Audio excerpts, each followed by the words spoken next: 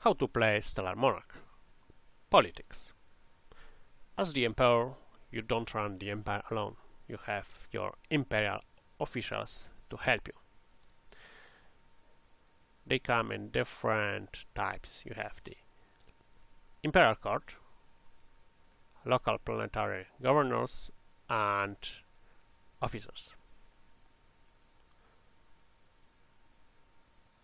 Those helpers have statistics like competence, loyalty, and corruption. Military has no corruption. That's the exception. What does this mean? Competence is how good this person is at whatever it's doing. Like if for officers it would be how well they lead the fleets, for imperial officials, for imperial courtiers would be how good they are at working on departments, and for planetary governments how good they are at managing a planet.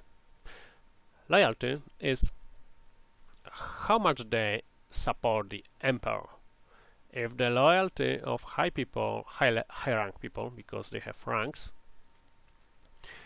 falls too low, well, it means additional rubber points are generated and they might want to rebel. And corruption is how much money they steal. So let's take a view what each type is doing. Planetary governors are running the planet, and you don't have much direct control over them. The Imperial Court is assigning them, and you have options like edicts to promote the most competent ones or honest ones. And sometimes you have the audience event, where you can make a review of those planetary governors and fire the most incompetent one or the most corrupted one. Or if you want, you may say, I want to fire the most incompetent one except those who are loyal to me, because you want to promote the loyalty even if they are not too smart. Now, officers. Officers belong to different fleets, and we have the admiral, which can be summoned to the court and you can fire him. We have the vice admiral and the commodores who lead individual squadrons.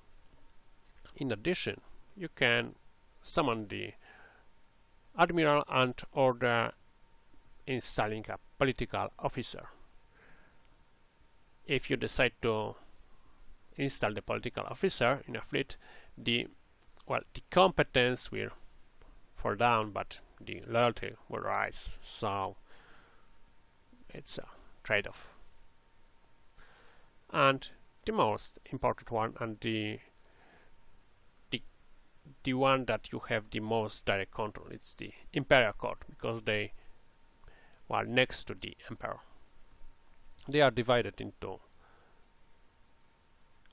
departments and ranks. Those on the bottom are the less important, so it's not if they are less competent, it's not a problem. But if someone incompetent is on the top, it's they have like 5 times more these stats is affecting what they do. Alright, and what they are doing here? They belong to departments, and each department has average competence of the courtiers working there, which grants a bonus. Like Department of Defense is affecting army morale, and you have a chance for a good or bad event related to the department, and it's affected by the competence. The more competent ones, the more good events relating to them you get. And the last thing, the balance of power between court factions. Each courtier belongs to one faction. Traditionalists, gene technologists, warlords, and those factions have influence in the court.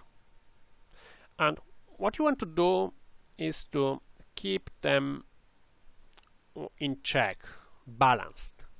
Like in this case, we have the gene technologists they have too much influence, and they might think that they might run the empire without you. The stability is falling down. It causes internal troubles. So we want those from the green ones to get rid of or move somewhere to lower positions and so on. What can we do? Well, we could fire like that one and that one, and well, we almost run out of political points. Well, the problem is you can't replace everyone at once. You have a limited number of political points to do it. So you can't do everything at once.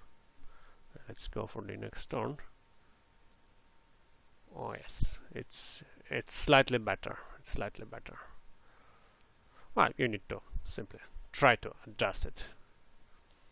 And we have the audience, then the last one. Let's see what events we got. We have from the Treasury Department, we have a good event, great. And injustice.